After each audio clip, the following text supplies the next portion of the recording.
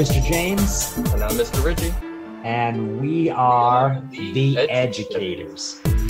Wow, okay. It's been a long week, or few weeks, or actually, you saw us last week, so long week, right? It is a long week. October 1st, 2020. It is Thursday, and COVID hits home.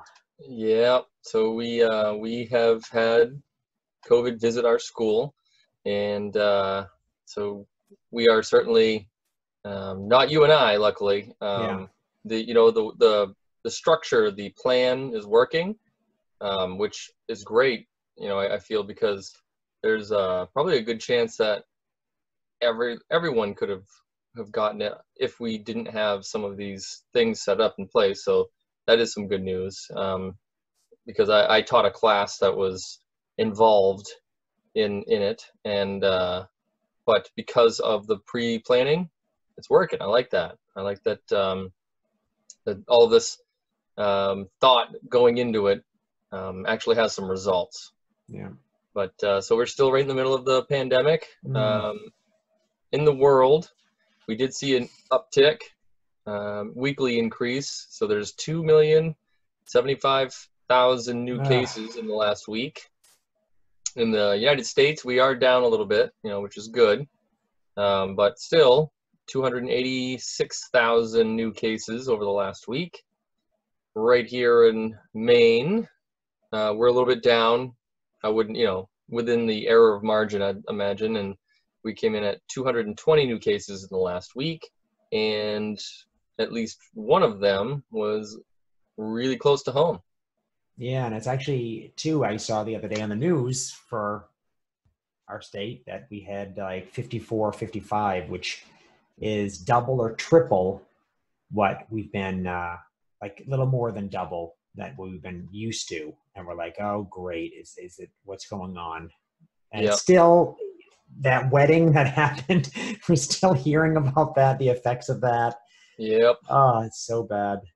It's unfortunate how like with this specifically, like one small event can change the outcome for, everyone. So it's just it's a thing to be aware of. It's good for us to be focused on situation at hand, but at least for today, we're going to try and get away from all of the COVID stuff. We're going to talk about something that we haven't talked about before on the show, but something we've been looking forward to. Oh, yes. And that's going to be how can we live on the moon, and why haven't we done it already, and what's it going to be like? And so I'm looking forward to that. But that's going to be coming up in a little bit in another segment. But first, we're going to do a little bit about science in the news. What did you find out in the news this week? Yes, well, it's, everything we've got is the good and there's the bad. And what a great segue that we're going to go from talking about these horrible things that are going to be happening to our planet, about going off our planet and living somewhere else. Let's get out of here, but not, but also in a way where, hey, let's explore other things out there. Finally, let's just work hard at trying to survive in a very inhospitable place. But first thing, and of course everyone's heard of murder hornets, these gigantic hornets, Asian giant hornets, murder hornets, could get a hold in the Pacific West Coast in the US. So they said they have a perfect environment for them. Yeah, I'm sure it matches, the latitude where they're coming from in Asia, and so therefore, why wouldn't they? And especially in the everywhere in the north, we're in the northeast, but over there in the northwest, I think it was Washington State that had some sightings of these murder hornets. And I'm glad I'm on the other coast, just away from I heard that they're finding them, and if they have to find a nest somewhere, they have to destroy that nest. They have to make sure. Oh, yes, they do. They're looking for these queens, because they're like, we cannot let them get out, because this is where they could get a hold. They're literally, people are out there just to find them and destroy them, because it's the fact that it could be quite a large problem that we have to deal with. And that's Yeah. just, I mean, they're giant, and they destroy honeybees, they decapitate them, and they, a few of them can just destroy entire honeybee colony. And those are our pollinators. That's why we have vegetables. That's why. Yeah. And they will do that. They'll decimate a whole colony in like a matter of hours too. Yeah. So they'll move on to the next one. So if, especially if you're in like a popular honeybee area where multiple swarms live, you get one of these guys in the area, and they're going to go and get that honey and take out every bee in their way. And that's it's a big problem, especially when we're already having issues with honeybees and our use of a lot of pesticides and stuff. Yeah. And then even other things too are harming the bees. We're not doing anything really good for the bees, except for those of us that care, and especially those people that are out there hunting down the murder hornets. They're doing a good thing for those bees too. But we need them. We need them for everything. I feel like be out there with a vacuum cleaner just to suck them up, get rid of them. Right. But another news story, which seems all great. I mean, so there's going to be ups and downs with this, is that the first black hole image that was taken actually last year proves that Einstein was yet again right about his relativity theory. Excellent. I think I'd read about that before. I didn't even look that up today, but I believe it because it's been tested over and over again, and it's amazing how many people are like, we're gonna find some new evidence that's gonna prove this 80-year-old theory out of date, and not really any have really put up much of a challenge. And it's really cool to see that more observations equal more evidence for his theories. And I had a lot of faith in Einstein's theories after I had heard the story about GPS. Have you ever heard about how GPS needed the Einstein equations in order to function? So they had launched the first GPS satellites, and they're buzzing around the Earth at over around 17 to 18,000 miles an hour. And when they're doing that, they're sending out radio signals. So in your phone, you get the signals from like 6 or 7 different one of those satellites at the same time. And how it measures your location is by the difference in time. All those satellites send a pulse out at time. Yeah. And your phone measures the difference in time from the other satellites, and that's using math. That's how they pinpoint your location. Well, they didn't factor in the speed of the craft, and so like the Doppler effect was happening. Basically, it wasn't functioning correctly. So they had to put in the Einstein equations that say that the faster you go, the slower time goes. And all of a sudden, so it was miles off within a few hours, the first GPS system. And then they plugged in this math from Einstein that says that the faster you go, the slower time itself is, and corrected it. And now we have the GPS that we have today. And so, it doesn't surprise me that Einstein gets tested and proved right again, because, I mean, that's a pretty good test right there. I like the fact that because of him, other people have proposed sort of their own theories and stuff, and they've tested things. And if he was proven wrong on something, it would be like the scaffolding holding up all these other theories, and they would all crash down, and it would be like we're in the dark ages again. Yeah. It'd be so when something like that goes right, you're like, great, we can keep going in this direction we've been going in, and other things will come about. I mean, that can help with artificial intelligence. That's going to help with CERN, with the giant collider crashing protons and stuff together, so we can find out how to make small black holes. It's going to help with everything, and we're going to keep moving in the direction we're going in. So is nothing worse than spending years of your life working towards something and then finding out, nope, don't do it. And then, but even Einstein himself believed that there was a greater equation than the ones that he made, because he was looking for a unifying theory. And I Yeah. think that that's the holy grail right there, a unifying theory that makes quantum physics work with, traditional physics. Then, that's the holy grail. So we'll keep looking for that. And maybe someday, maybe he won't be proven wrong per se, but it'll be like, Newtonian physics, turned into modern physics, but something like that maybe. Which is why we need to live forever. Yeah. I mean, yeah. Yeah. Once again, we'll keep coming back to that, everybody. I'm sorry. That's what we're It about. sucks to put in so much effort, and then all of a sudden you're just like, sorry, time's catching up. Yeah. Specifically because it's not like it's basically 1 in a million people who can actually get to the level where they can think like that and constantly function and just output amazing information and ideas and solve problems in such a way that's like a savant.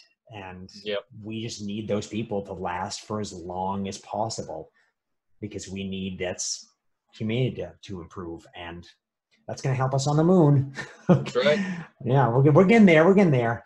Next news item: by 2100 or 2100, we are going to have Greenland be losing ice at its fastest rate in 12,000 years.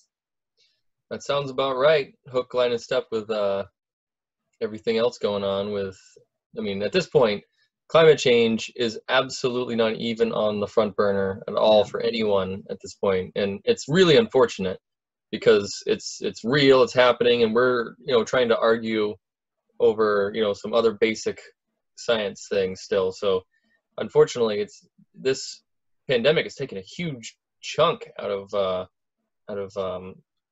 climate change research as well, but like just the progress, because we've probably never consumed plastic at a higher rate. Yeah. Single serve everything. You go to a restaurant, even for takeout or even just for dine in, and you sit down and it's single serve ketchups and single serve packets, and just everything is plastic so they can throw it out so they don't have to wash it with special stuff. And it's like, and the reason why they do that is because of cost.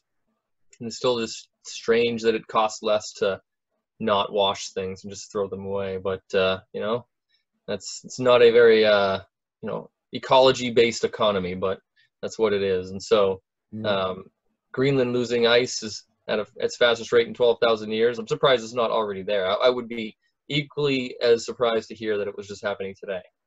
The interesting thing is I'm reading a book right now, and it's not the book that you see behind me, which I'm going to show you in a moment, and you won't be surprised at the name of that book. But the book I'm actually reading is another apocalyptic book, which is called The Drowned World. And their only holdout, because the entire planet is like mostly underwater, is in Greenland. Even though Greenland is 85 degrees. Oh, interesting. All the time. But the equator is 180 degrees. So, and this is like one of the most famed authors of all time, Ballard, who basically they coined Ballardism for anything that seems apocalyptic in novels, because he's been doing it since the 60s, maybe even earlier. But yeah, the book actually behind me, I think you might like to look at this. Let me hold up to everybody. Notes from an Apocalypse. Nice. Never heard of that one. Another one of those books. Yeah. All right. Yeah. Hey, great reading. Start off your day with some cheery reading material. Yeah. Hey, it's survival stuff. I mean, I guess that's how we read our things.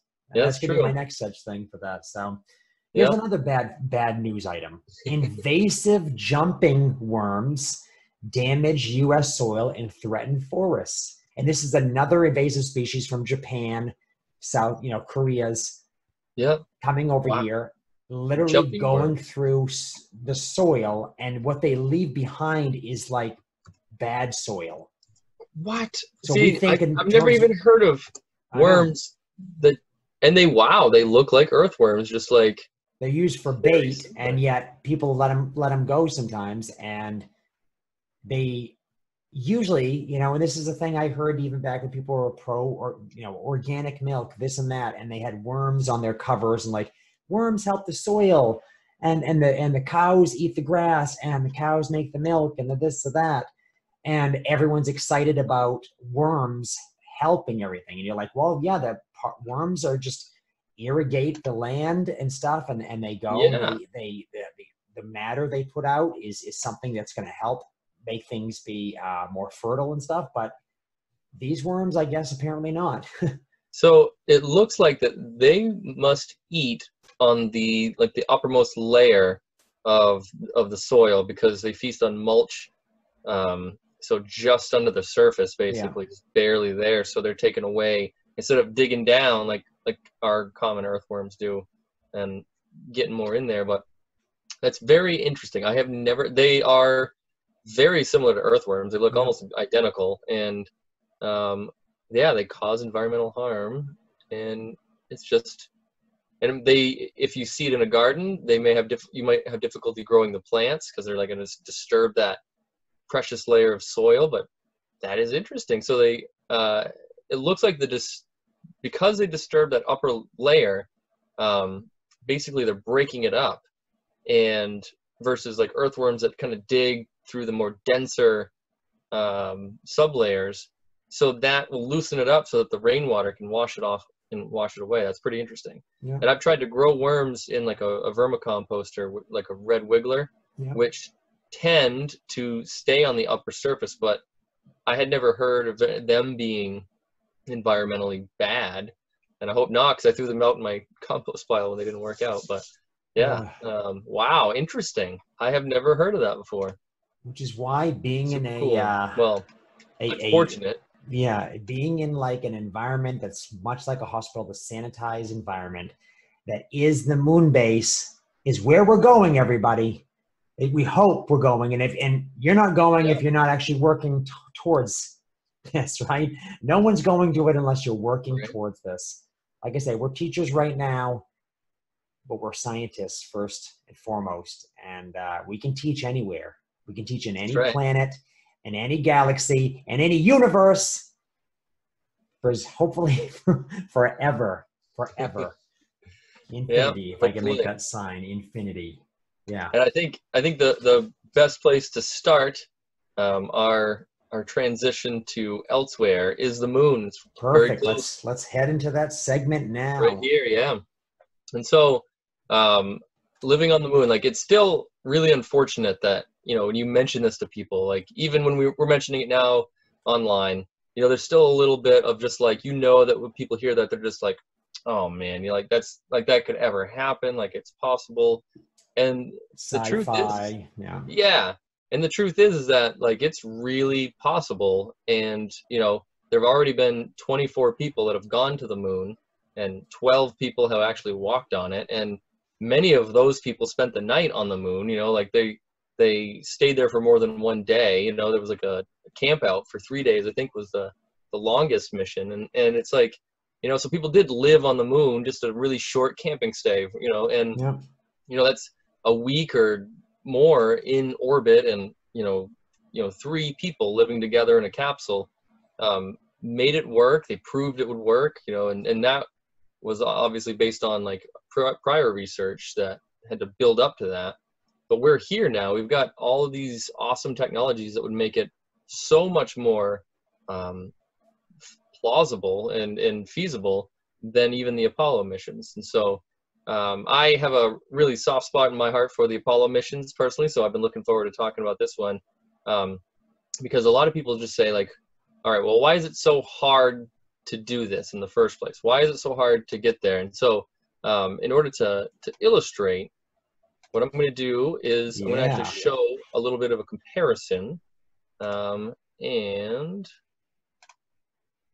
so on the right over here, so we've got, this is the Saturn V. So this is the only rocket in the history of the world that has ever brought human beings to another heavenly body. So that's what it takes. And so I want to show just how impressive this is, because this whole rocket is taller than the Statue of Liberty by a considerable amount. Yeah. And so on the left side here, there's a human to scale of just, this is the bottom of the rocket right down here. And so the Saturn V consists of numerous stages. So just to explain how difficult it is, so there was more than 1 million components on the Saturn V rocket. And so to have a 99% success rate on all of those components in one vehicle means that thousands of parts would fail. So that's unacceptable. You can't even have a 99% success rate for this type of vehicle. You've got to have a 99.9%, 99%, you know, because everything's got to go right. Otherwise, you know, these three people could very easily die. So here we've got one person to scale on the size of this rocket. So as we scroll up, we see the first stage. So SIC, that's the first stage. And it holds a ton of fuel. So there are two different tanks for fuel. And I think it drinks fuel like an Olympic swimming pool every minute. And this first stage only lasts for a little under 3 minutes. And then it breaks off and falls away. And so then it's pushed by the second stage, which in itself, just like the first stage, is only fuel tanks and engines. Yeah. So this is just fuel tanks and engines, very little anything else, and it pushes this craft higher for another 7 minutes, and then it also detaches and falls back to Earth and burns up in the atmosphere. And then this third stage is what pushes them to the moon. So this one shuts off at 11 and a half minutes into the flight. But it's going to get restarted later. So it pushes for a little while, and then 2 hours into the flight, they fire up the motor again, and it's called translunar injection. This is how they get to the moon. This little one engine pushes them to the moon. And then you have the lunar module. Now that's the spacecraft that they actually got into to get to the moon, and it's disposable. So it's attached to the command module, which is this tiny triangle up here, and in that tiny triangle is where the three people live. And so on the right side, again, this big picture, way at the top, you can't even see it, is the tiny little capsule and the little lunar module that is what all of this fuel has to push to the moon. So it takes all of that fuel just to get those two spacecraft, or three really, into moon or lunar orbit. And so why is it so difficult? Well, number one, cost. Because that alone costs somewhere around like 200, in today's dollars, $285 billion, which sounds like a lot of money, except when you think about other government projects. Like right now, I guarantee you that the race for this vaccine will probably end up as costly as the Manhattan Project or the Apollo Project. And so it's possible for us to do, but it's, you know, it's expensive. And so that's the reason why we aren't there. That's why it's, number one reason why it's so difficult to do is because it costs $10,000 per pound just to get something to orbit around the Earth, not even to the moon. And then, you know, it's everything on top of that is more expensive. And nowadays, we're going to take less than the 60s to get to the moon. So, you know, there's going to be some safety costs there. But we can get it back, and the way to get it back is going to be through primarily education, teaching people that we've done this, teach them the technology behind it. Because as soon as I taught myself about the Apollo missions before I ever went to school for it, and when I learned about how it's like camping and technology, the fastest vehicles ever made, pyrotechnics, and all of these cool things all mixed into one, I was engrossed in it. And I was, you know, just a freshman in high school or even younger. And so, you know, if we educate kids about this, they're going to grow up looking towards this, you know, maybe more than like a football player or their, you know, favorite basketball player. Like, sure, that's cool, but like, how about this stuff that actually pushes humanity forward versus just scoring some points and making $1 million, you know? So the reason why we don't have the education that will cause us to go back is because of a lack of enthusiasm. As soon as Apollo 11, you know, put people on the moon, people forgot about Apollo 12. And by Apollo 13, they weren't even doing the live feed of the, you know, from the mission. Like while they were en route to the moon, like no networks were even sharing their videos anymore. Like people were already spent. And then we had Apollo 14, 15, 16, and 17 all go to the moon. And it was, you know, it was just seen as a large, expensive science experiment. But the purpose of those missions were to set up a long-term lunar base called, you know, I think it was, it's by law, it has to be called the Neil Armstrong Lunar Base or something like that. Hey, I like that name. I know. And so Armstrong, yeah. And so, you know, it's possible to go back, and we really need to, especially because like you and I talk about life extension. Part of life extension is keeping the human race, you know, alive. Like, because it's one thing, you know, we could say, yeah, it's easy for us to download our brains or something, you know, someday in the future, hopefully it's easy to do it, but download your brain into a computer. What happens if the computer gets blown up because of some war happening down here on Earth? Like, part of that is keeping humanity itself alive, and as well as the individual. And I think it's just part of it. And the moon is the very first stepping stone to the planets and to the stars. And so if there's ever been anything that humanity should do, it's explore. That's how we got here. That's why we're across the globe, but we need to keep it going, I'd say. Yeah. And once we're on the moon, like you mentioned with the fuel issues of getting off of Earth, it's going to be easier to get off the moon into space than it is. I mean, it's going to be so easy. I mean, that could just even, the way I've seen videos is literally someone could push you up into space, and you'd be like, bye. Yeah, not quite that easy. Not quite that easy on the moon per se. On an asteroid, easily you could probably jump and end up with escape velocity. I don't know I forget what escape velocity is on the moon. I got to find this, but no, it's exponentially easier because there's no atmosphere to climb out of.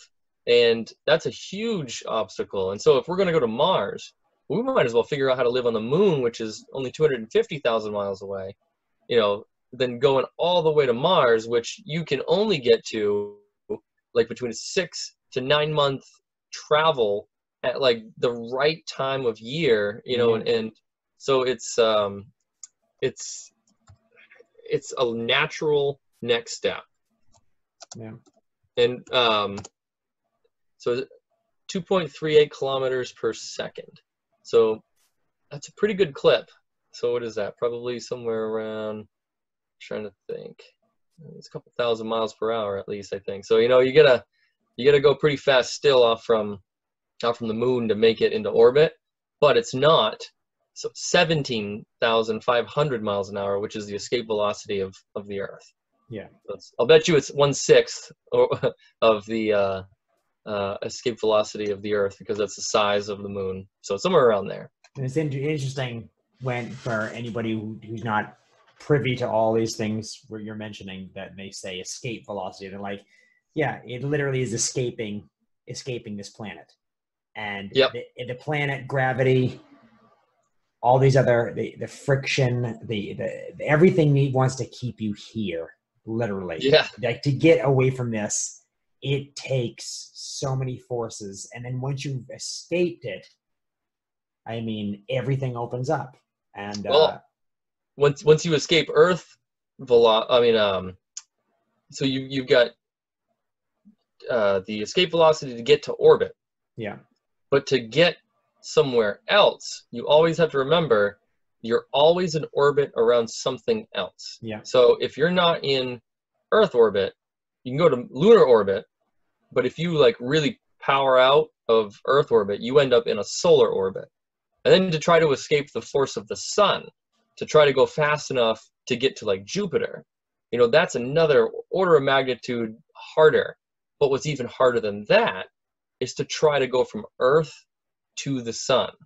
It takes way more energy to slow down and fall towards the sun than it does to actually escape to the outer planets, which is pretty It's literally like someone being on a carousel and you're holding on, they're spinning it, and it's trying to pull you off, and you're trying to get to the center, and it's yeah.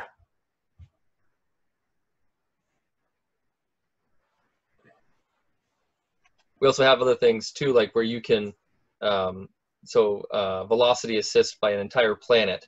So say you're on a spacecraft and you want to go to lunar orbit, so you dip in close to the Earth, and the gravity kind of pulls you in as if you were shortening a rope, like if you're swinging around and you shorten the rope, it speeds up, right? So this speeds up your spacecraft and sends you hurtling off even faster. But the funny thing is that every time you do that, you actually slow the planet down by a fraction of, you know, a mile per hour or whatever. So we do that often, where we use the gravity assist of another planet to get our craft to, you know, a further planet.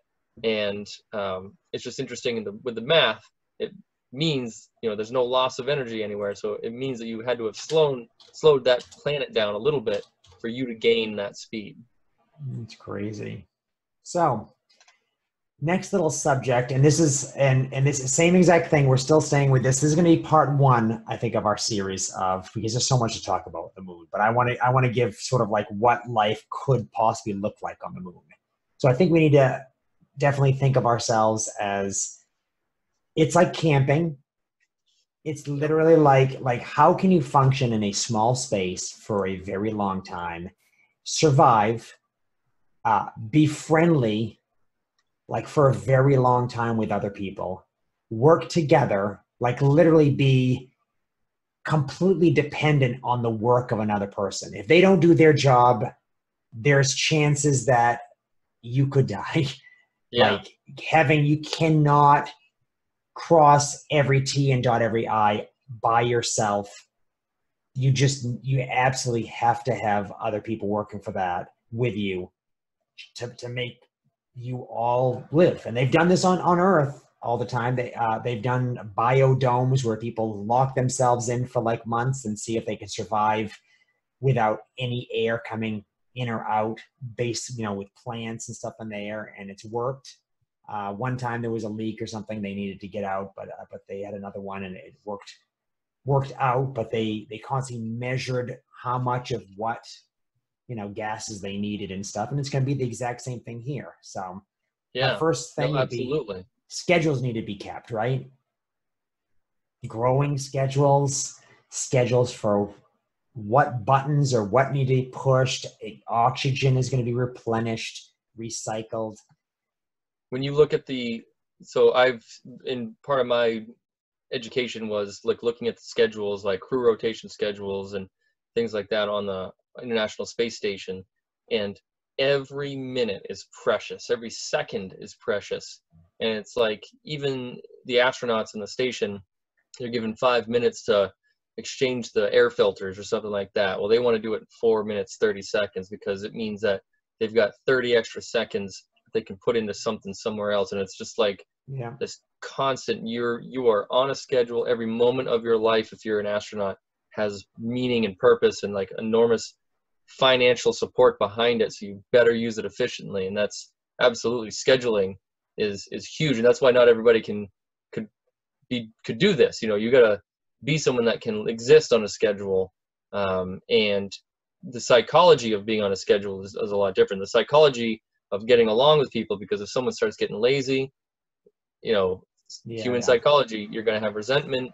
It'll cause conflict. You can't have that. So absolutely, schedules got to be met. I always think of it as a way as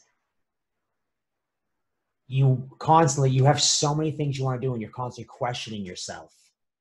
So this sort of life, I did something, I was able to do it faster. Why was I able to do it faster? Am I going to keep getting faster at it? Did I mess up? constantly these checks and balances constantly going on in your head, because you'll know the consequences of not doing something, and you'll know how large that could be and what that could mean. And it's not like you can just walk outside and take a breather. I mean, you're completely dependent on these machines and Yep. technology to keep you alive. And we might have to start thinking about that here on our planet. I mean, with viruses, diseases, with This is, insects, animals, things just like the climate change, everything, it's going to turn into that already. So this is kind of like no. get I used remember to that. it. I mean, somewhere around like third or fourth grade, I remember reading about the Gemini missions and this cramped cabin that they stayed in for days. And so we just happened to get a refrigerator that, somewhere around that time period. And I cut a hole in it and I pretended it was my space capsule. I got in and closed the door and tried to sleep in there for one night. And it didn't work. I was like out of there in my bed. And it's like, you have to have this motivation behind you to do it. And, a kid in a cardboard box is one thing, but like when you're out there doing it for real, Yeah. you've got to have the motivation behind you, because it's an unreal amount of expectation and reliance on other people. And it's actually a really beautiful thing when it works out, because, everyone's kind of bored with NASA. No one knows the names of the astronauts flying around the Earth right now. But that's because they've done such a good job of not making it full of drama, because everyone's it's just so spot on, and they are precision every day. They analyze everything that they do and they make it better. And so everything's more efficient. The way that they're going to work next year is going to be more efficient than last year, because everybody's on the same page working for the same thing. And it's really a beautiful thing to see. Yeah, and that's the one thing you mentioned, motivation to make things better for everybody.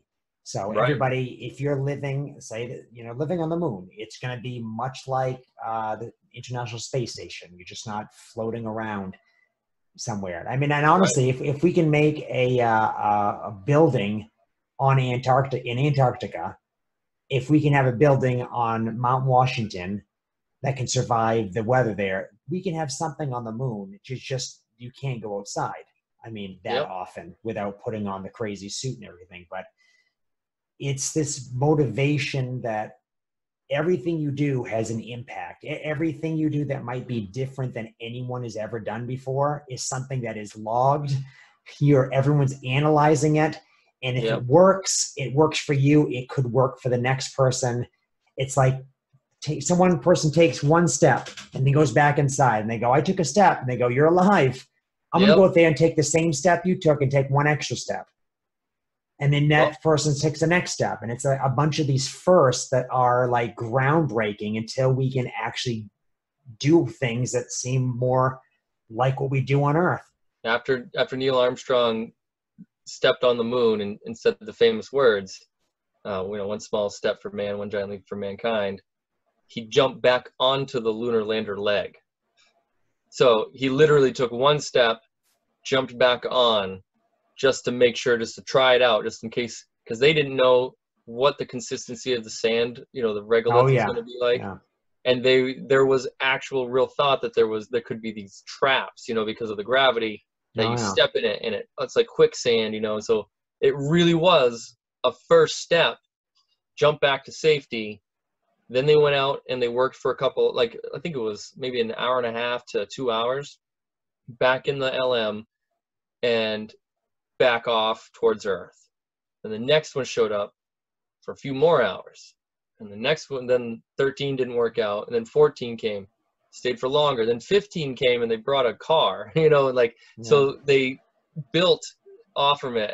And, that was seen as a huge renovation, as this stepping stone mentality. And you don't do an all-up test all the time. You work towards it. And so when you have that mentality and you realize you're one of the first people, you're like, all right, yeah, sure. Like things aren't the best for me right now. How can I make it better for the next people behind me? And I feel like, we should already be in that mindset here on Earth, because this is Spaceship Earth after all. And, we should be thinking, how can I leave this place better for the people behind me. But, you know, Nice Buckminster Fuller quote. yeah, Or, right. yeah. Absolutely. And that's the other thing too. I was thinking of like he's stepping on the moon, and me, I see the sand there. I'm instantly thinking of the movie Dune, and I'm like, oh no, these giant worms are gonna come and Yeah. suck me in, or it's like Star Wars and stuff like that. Some of those planets that were just all dunes and stuff like that. The lava tubes. Yeah, That's one of the things too. Like if you step over a lava tube, like look like basically a wormhole, like, and there you go, you're gone. So obviously there was some fear there, but I they definitely quickly have found out that rope that or was, something hooked onto me that basically could pull me up because it just yeah, right. is. And then So there's you're gone. other idea on the moon that you'd have better health. I mean, we understand the issues of radiation, all this stuff. Let's just say this stuff's taken care of because obviously if people are going to be living there a long time, you're going to be living between like a few feet of lead and whatever else to keep radiation away and whatever they need for that sort of thing. But with a schedule, you'll have better health. Absolutely. You're going to have better health because every single thing, you're going to have things measured every single day that you would never have thought of on Earth. Maybe once a year, maybe once every 5 years measured on Earth. You're going to be measuring that every single day. Like, am I healthy? Am I able to do this? Am I getting everything I need for nutrients? You're going to have a motivation to have better health because you are going to be busy keeping up after so many other things that you don't have time to like get sick. I mean, I'm pretty sure does anybody in the space you shouldn't be getting colds. They're not getting No. colds from anybody because they're already healthy and they're just, everything's been dialed in. Like you cannot get sick.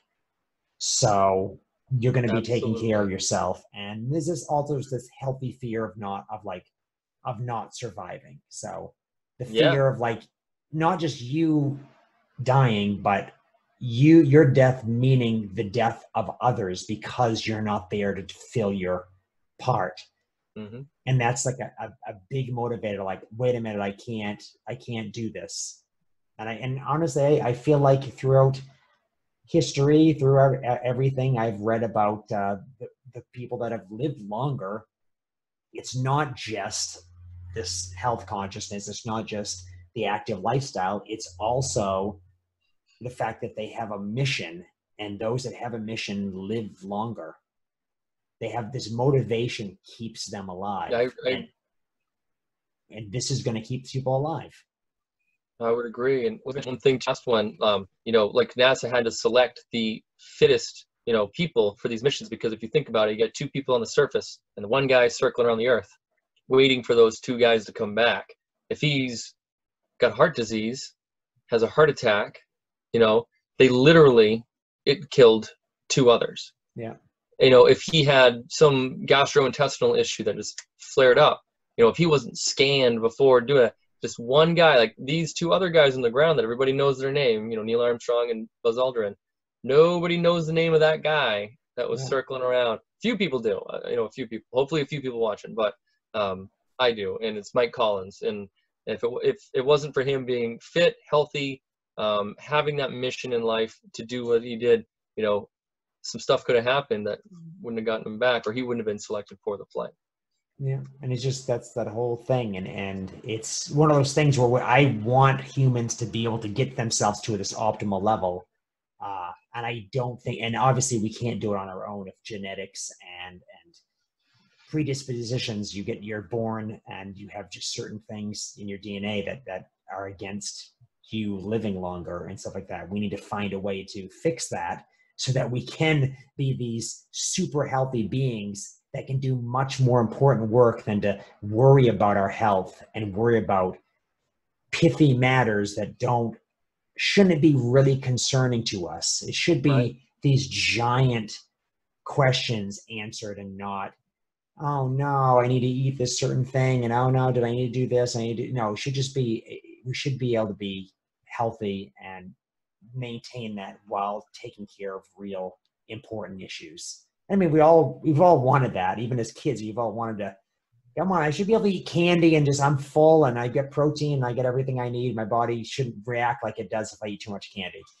We all wanted that, and someday hopefully we can get that way. So it shouldn't make us lazy. It should just make us, we know what our body needs, and we've got more important things. Listen, I got to do this physics experiment. That's so important. It's more important that I do this experiment than I need to worry about eating something or whatever, that I needed to rest at this point. So I take this pill and this injection, and there you go. I'm good.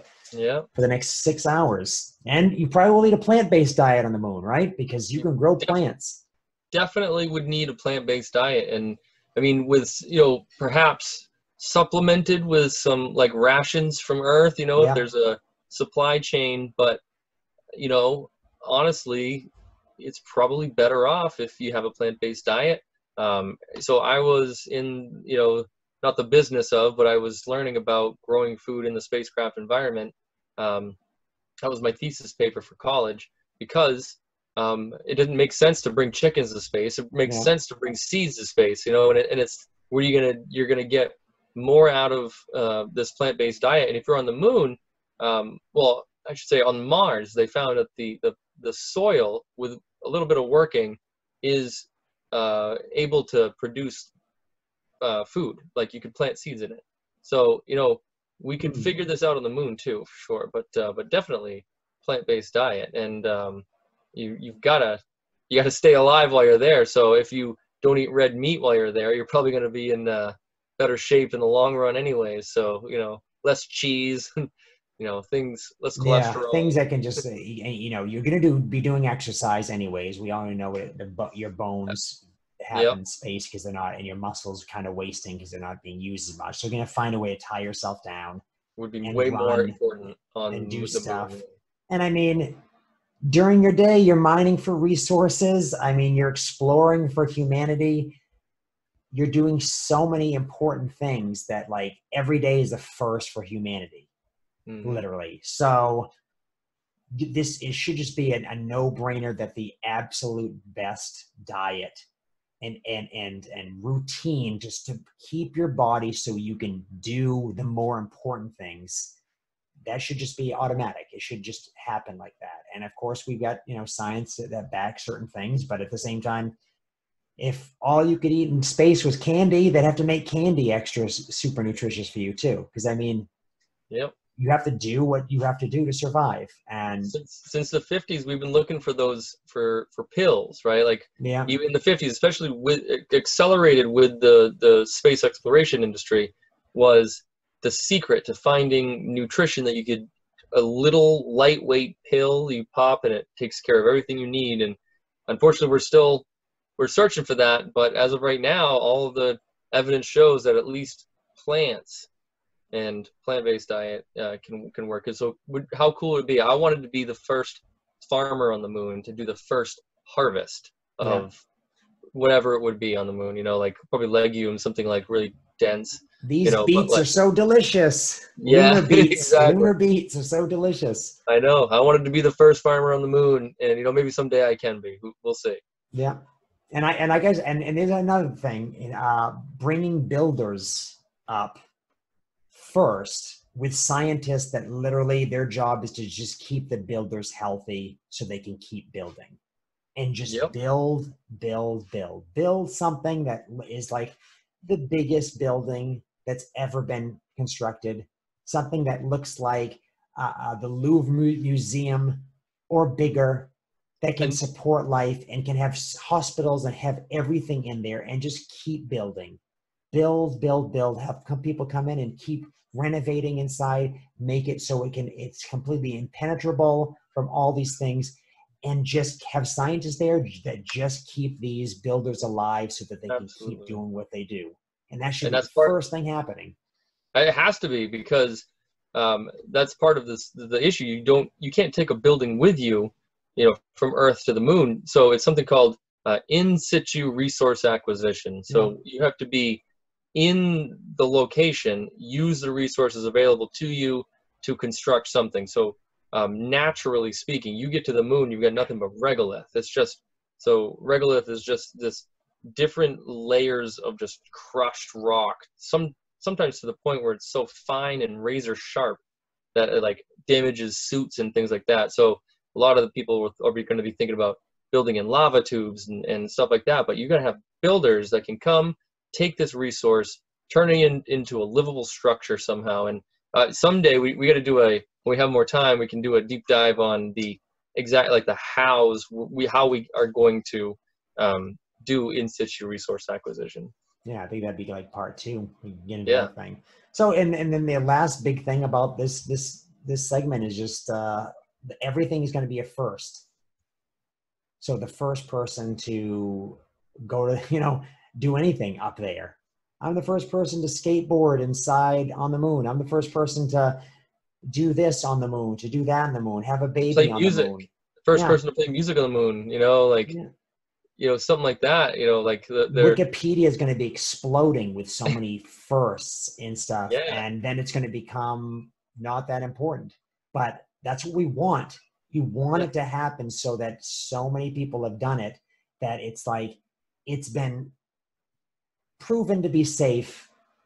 And so it's constantly going to build up there. I mean, to have a city on the moon of giant interconnected buildings and tubes, and something that's been, we know it's safe, and people are constantly checking on it, and maybe people are happier. Maybe this is a different economy up there, and they found a way to make it much like our beloved Venus project that we talked about, that everyone can look. I'll put a link to it. Please look up the Venus project. Yeah, absolutely. That could be on the moon. Things where everyone's like, we have a different economy, and people treat people differently, and it's just an understanding that we're here, we're pioneers, we're doing this for everybody, and we don't need wars, we don't need, maybe even religions may be banned, maybe anything that tries to denote someone being better than another person. No, that's out of there. We have to all be interconnected. We're all humans, and we need to make this work for everybody and for the planet. And there's a timeline, and time's running out. We need to do this. That's true. I mean, we needed to do this 50 years ago.